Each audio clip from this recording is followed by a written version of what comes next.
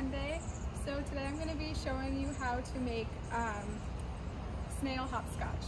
So first I'm going to demo how to draw it, and then I'll show you guys how to play it. So you first begin with a circle, okay? And I'm going to write home because this is your home. When you get here, you can rest, okay? And I realize I wrote it so it'll be flipped for you, but that's okay. So then you start anywhere, and then you're gonna start drawing it out.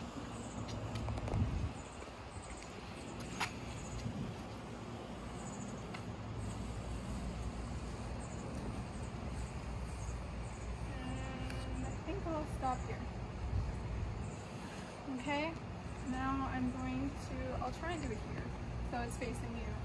So here's 1, 2, and the longer you make it, the bigger you make it, the harder it's going to be. So if you really want to challenge yourself, you can make it super big, but mine's probably not going to be that big. So 1, 2, 3, 4, 5, 6, 7, 8, 9, and try and make the boxes about the same size if you can. 10. And then 11. So I'm gonna have 11 squares. Okay, so now what I'm going to do is I'm going to start with 1. Okay, I'm gonna put my chalk down.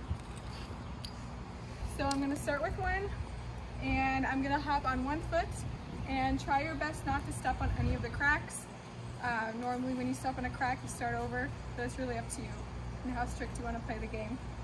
So I'm going to start with 1 and hop on 1 foot and count. And then when I get to the home in the middle, I can rest. And then I'm going to go back around. So let me show you.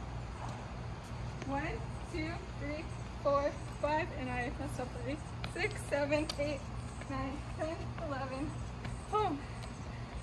Okay, I can rest here, and then I'm gonna go back.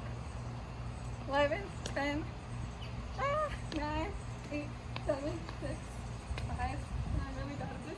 4, 3, 2, 1.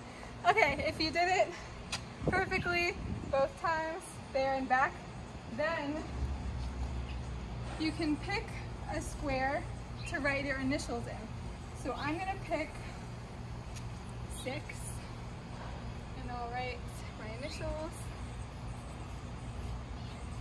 Okay, and then the next person would go. You usually play this with at least 2 people. You could play with more. And then what that means, the box that has your initials is your box. And so next time I hop, I'll show you.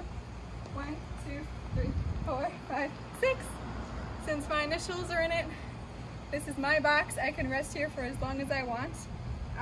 And if you're playing with another person, they need to hop over your box, okay? And when the next person would go, and they did it perfectly, they get to pick a box, and then you would have to hop over their box. And you basically just keep playing until every single box is filled up.